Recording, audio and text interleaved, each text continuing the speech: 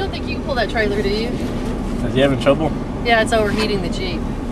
Oh.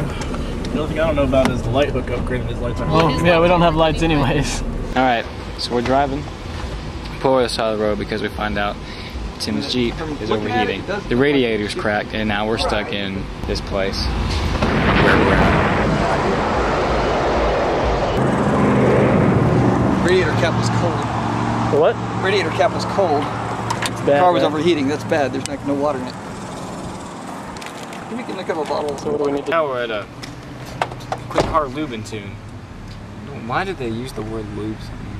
We may have shifted this thing just enough for it to bend it, and we got under. I was towing something that probably was it. Yeah, that was yeah. Yeah, it's probably the radiator.